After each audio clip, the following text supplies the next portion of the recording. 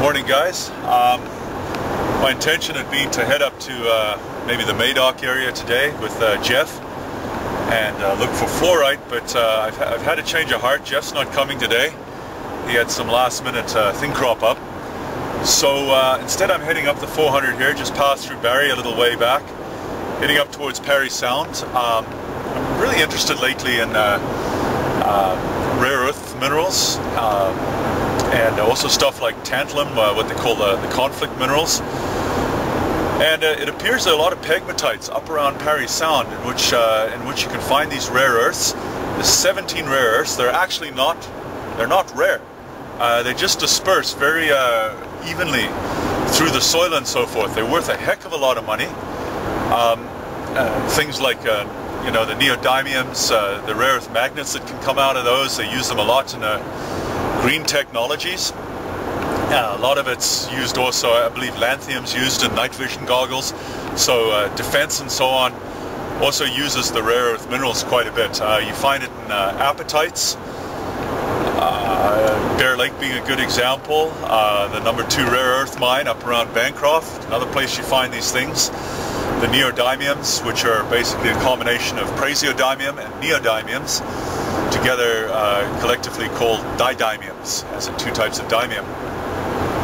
And then the conflict minerals, they're regulated by the Dodd-Frank Act, put in place by the US, I believe it was, whereby publicly traded companies have to state any of the conflict minerals that are being used, and it's called 3TG. The 3T conflict minerals are tin, tungsten, and tantalum, and the G stands for gold. So if you're using those minerals from the conflict areas, you have to make public disclosure of that. Well, in Ontario, it appears that there are deposits of that. I just don't know how well known it is. So just turned off on exit 207 off the 400. Turn right on the 141. It's just a couple of hundred meters from the exit. Now I'm heading down Lake Joseph Road, which is going to take me to Lawson Road, which is where we find our first mineral occurrence. We've got to chuck in Dixon Road here. Yeah, we've got to follow Dixon Road off Joseph Lake Road to get to the to Lawson Road. Check that out. We're going to have to find another route here. Road closed. Can't even slip by. There's a big gully in the middle of the road. So I'm going to head back onto Joseph Lake Road and find a roundabout way to get you. Portage Lake Road. We'll give that one a try. Here we are, guys. Across the train line. That's a 400 up front of us, but obviously you can't access this spot from the 400. Real careful at the train line. Trains just come steaming down there. Here it is, I think.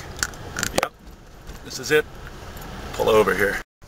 So this is it, guys. The Ojupi mine. Enough rare earths to put the Chinese out of business.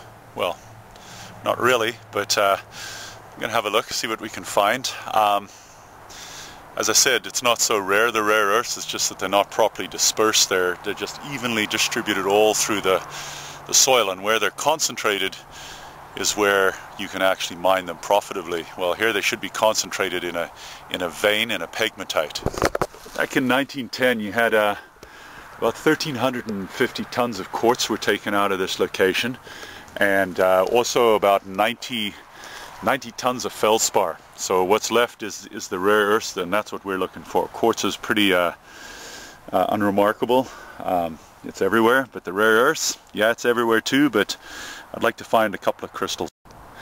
So there seems to be actually two distinctive furrows. One is right here where the deeper part is, and I believe where the allanite crystals came from. And then there's the this more exposed area by the highway. So they were finding allanite crystals to a width of 7 centimeters and to a length of 90 centimeters. And they're kind of, a lot of times they're almost spindle-like, covered with a limonite, also known as lemon stone, which is basically kind of an iron oxide that's oxidized. So that'd be a good thing to find. The allanite is the ore of many of the rare earths: cerium, lanthanum, neodymium. Other minerals found in this area, we've got monazite, which is a phosphate, a rare earth phosphate. That's the color of it generally, but looks like a very small spine. But it's usually in the isometric crystal system, so not sure what that is. I'm going to just keep digging in this sort of hole here. Looks like someone else has been digging. See what I can find in amongst this crumbly black rock. Here's something to watch for right at the mine.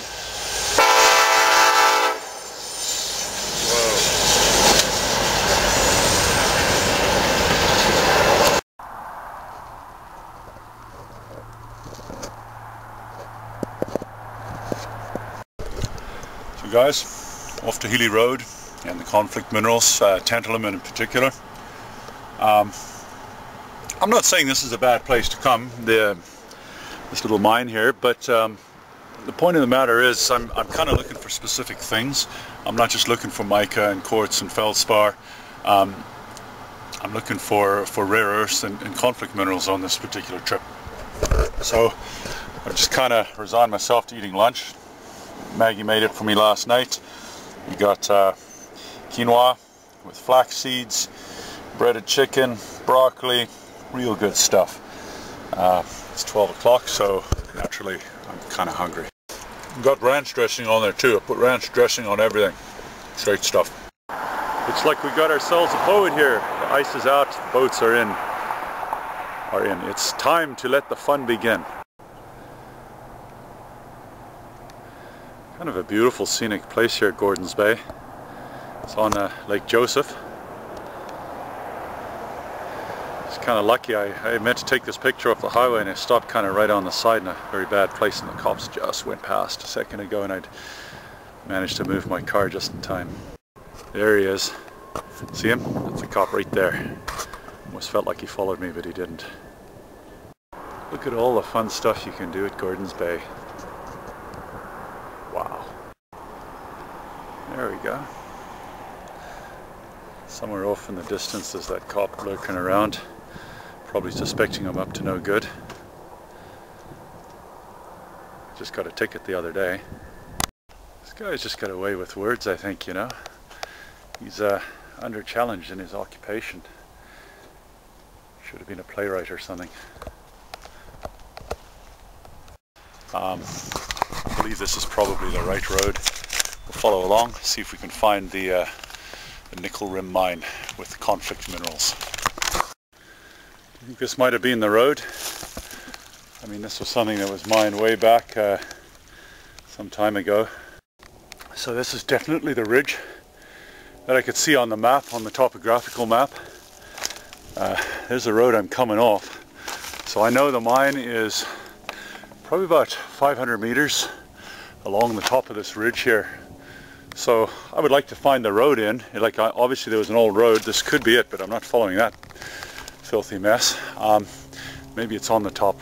So actually what I'm looking for is coltan, which is the ore of columbite, which is niobium, and tantalite, coltan, columbium tantalite. That's what they're finding in the Congo. That's what's causing all the problems. They buy it up in Rwanda, send it out to China, use it for capacitors on little tiny cell phones, and apparently year 2000, PlayStation 2 came out, massive demand for tantalite, for the capacitors within it, and the cost just went right through the roof. Anyway, you find it in Ontario, be a real good thing. It's in small quantities here, I'm told. Can I find it today? Maybe, maybe not. If not, I'm coming back, because it looks like a real beautiful area. The road is now a river. Kind of thinking that goes in the direction I want to follow, and it was probably a road. It's just now a river, so a stream, so I'll follow that. Here's something else. You see this sort of gravelly pink stuff that's sharp-edged for the most part? That is always what's coming from where they've been digging. Every mine I go to, you see this gravelly stuff, always on the road leading to it or from it. That's large. That is huge, whatever it is. Cloven hoofed. Not sure. Anybody know what that is? I don't. Looks almost too big to be a deer. Maybe a moose? This is actually one of the first warm sunny days of the year. It's going up to 18 today.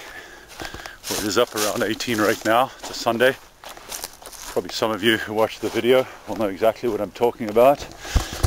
if you are living in southern Ontario or even a bit in the north. It appears there are various places around where I can see like fractured rock down this area. There seems to be a lot of fractured, obviously fractured by someone smashing and digging at it.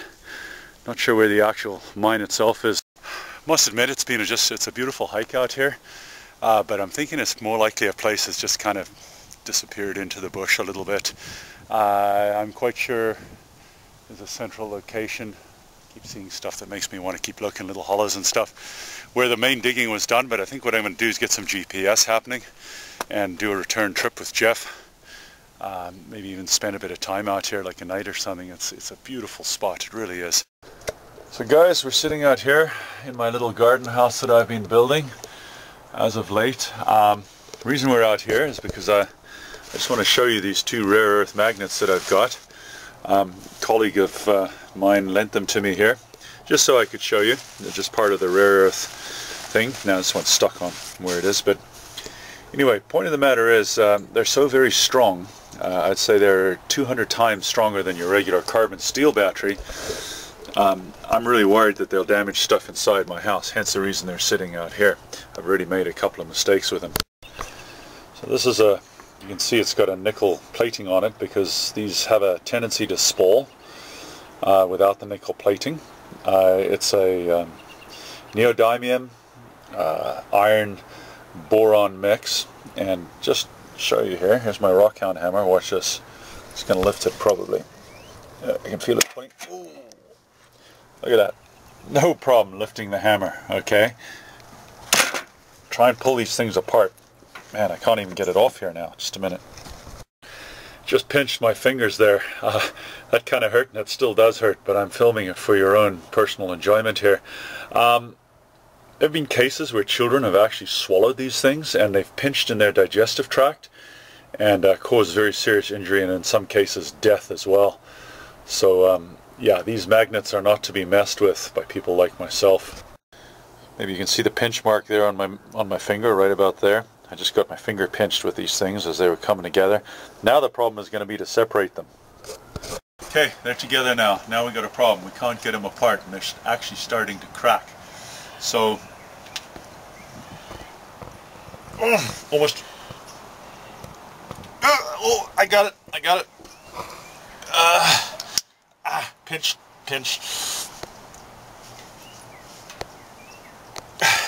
It's not working. I almost got it apart. Move it aside a little bit aside. Not working. Sorry. End of the demonstration. That's as good as I can do for you.